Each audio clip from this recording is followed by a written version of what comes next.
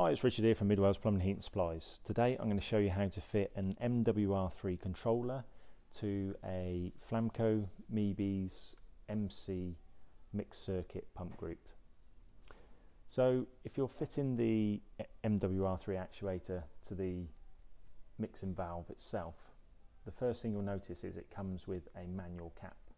This manual cap can be removed, but when you remove it, just note that there is an arrow on the actual manual mixing valve itself.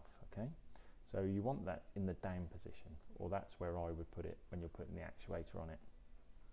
So on the pump group, because you can hand these, you can remove this and put it over this side and re-hand the valve. In this orientation, which is the standard configuration when it comes out the box, we've got the flow coming into the bottom of the mixing valve on the right hand side and the return on the left. With the flow on the right hand side coming in,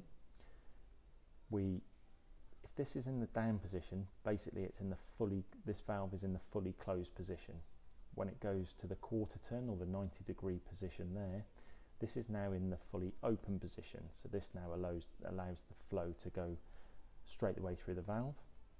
If I close that to there, this is now in the closed position. So now the return is fully flowing round the flow. Okay, so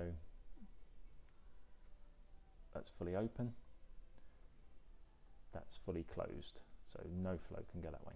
Okay, so we need it in the fully closed position when you put the actuator onto it.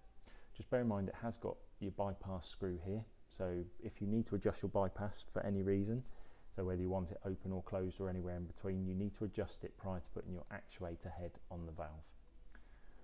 Okay, so if we remove the manual control knob while it's in the down position, inside the pack what you've got is you've got a mixing valve adapter for the head. Okay, so that adapter goes on there. On one of the splines, I don't know if you can see that, but there's a little arrow just on that spline there. So that arrow needs to be in the same orientation of the arrow of the manual mixing valve. So if I put that arrow to the bottom, that should now slide on like so. Okay, so this splined with the arrows right at the bottom. You can see it's gone all the way on, and you can see the brass of the valve just through the adapter there. So once that's on, you want to get your mixing valve actuator. So if I get that round here, okay, and I'll give you a very quick shot of that. So this is the mixing valve actuator. You've got a manual override button here, so you can't rotate the actual knob on the front until you put it in manual mode. Once it's in manual mode, then you can actually rotate this its full 90 degrees of travel. Okay, so what you should see on the top is there's a little lug here, and that lug should, when you turn it, go from minimum to maximum like so. Okay, if it's not doing that because the head's on the wrong way, if the lug's down here, the actual front piece isn't on correctly. Okay, so just make sure that is on the correct position when you've finished, like so, and that will rotate from minimum to maximum. So like I said before, this in the down position is in the minimum position, so I want to turn that to minimum before we put the head on. Okay, so you see the splines at the back here. Okay, so you've got the splines at the back. If you've got that in the minimum position and this is correct, this should just, he says, should just slide on like so. When you've got it on, just to prove you've got it in the correct position, you can turn that all the way to fully open, and if you take that off, what you should see is the arrow is pointing this way. Okay, and that's just showing you've got this in the correct position. If you put that back on and then turn it all the way closed, you should then see that the arrow is again at the bottom.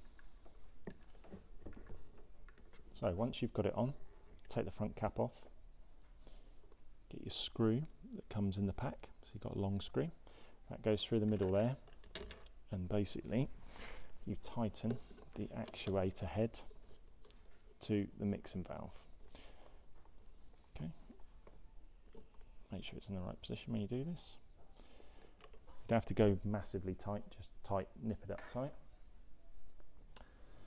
And then once you've done that, you can put the this back on just to test it. It does get a bit stiffer once you've done that, so kind of like so. So that's fully open. That's fully closed. Okay. Once you're happy with that, you can take the manual mode off, and you must take the manual mode off for it to operate correctly. Okay. And then what you'll be left with is your mains cable in. Because it's a European product, you'll have a European plug on it.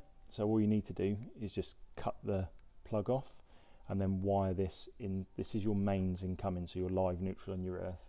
So you just need to then wire this into your live supply.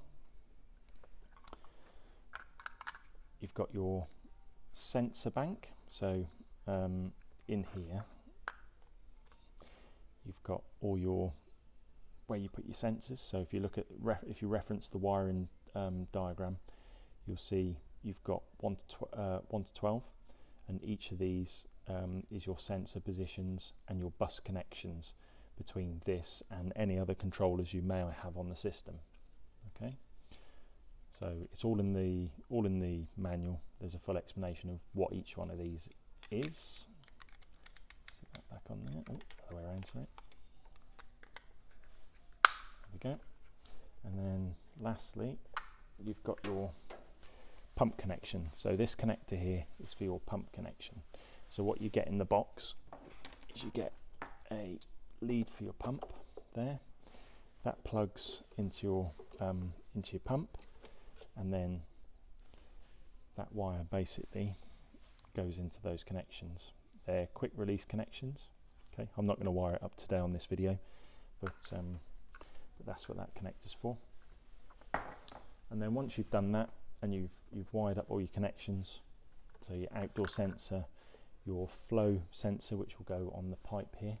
So your pipe up here, you'll strap your flow sensor to it, either zip tie it or something like that.